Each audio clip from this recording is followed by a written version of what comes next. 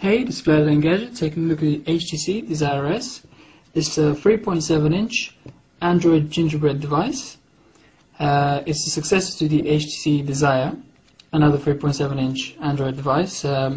It's built with an aluminum unibody shell, which is actually this one piece of aluminum which goes all around the device. So it makes it very sturdy, very hard. There's a couple of plastic bits here on the top. This one is removable, this one is. There we go. So this plastic cover acts as the antenna, hooks up with these connectors down here, and here you've got a little latch which opens up, lets the battery out, and the micro SD card and the SIM card slot is under there as well. Coming back to the front,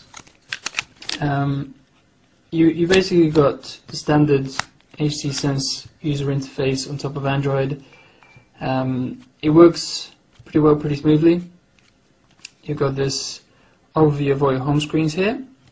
There's a couple of new additions that they've made. First one is here where you have your notifications and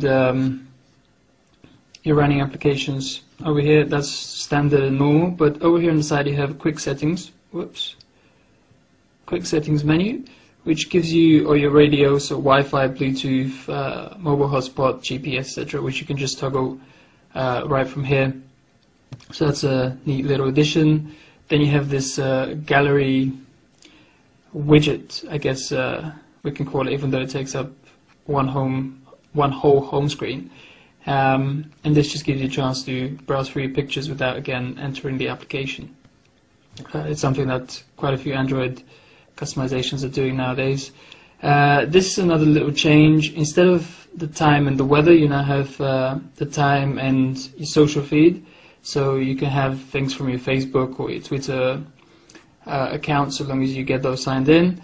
This is another addition. It's also available in the Incredible S. It's the Kobo ebook reader. So you've got a set of classic books on here. And again, HTC has given it a dedicated widget. So here it is. One quite neat thing about this is, as you change from portrait to landscape mode, you have a piece of text underlined, so you don't lose your spot where you're reading, which is quite nice and neat. But generally speaking, it's just an ebook reader. You just black text on a white background. There's nothing special about it. Then you've got widgets like this calculator here, and you can add more of your own. You can change the wallpaper, add widgets, app links, etc. HTC has a bunch of these widgets. It's just the case that we no longer really need them or use them. It's things like FriendStream right here. It's just not something that you really require. The Twitter application for Android is now good enough. Facebook has its own application, obviously. So as you can see, our home screens are pretty bare. We just don't use all of these widgets that HTC has decided to bundle in. One final change with the version of Sense on this device relative to the Incredible S is that the applications menu has been tweaked up a little bit. So now you have your usual grid, but it moves around as if you're looking at pages. So it's no longer the full scrolling as before. Once you let go, it switches an entire page. So maybe that's a more organized way of doing it. We don't know, but it's different. And one other thing we noticed is you have your most frequently used applications here. So maybe this gives you a faster way to access obviously your most frequently used applications, and your downloaded applications also separated out. And of course you can also come back and sort them alphabetically, or whichever one is newest, oldest, etc.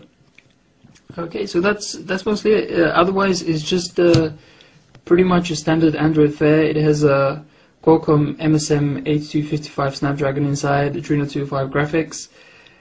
You should have a pretty decent idea of how those perform by now. We'll take a look at those with the Xperia Play, Xperia Arc, and the Incredible S, if you're wondering about performance. One final thing we'll do is we'll just compare this against the original Desire handset, which we've got here. take a look.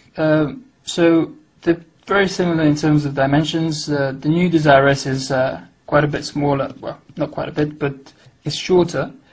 It's a tiny bit thinner and a tiny bit narrower. Just bring it. There we go. For comparison's sake, let's say both of them have the jumbo screen on top, and we'll throw in the Incredible S here on the side. This is a 4-inch device. These are both 3.7 inches. And if we want to take a look at thickness,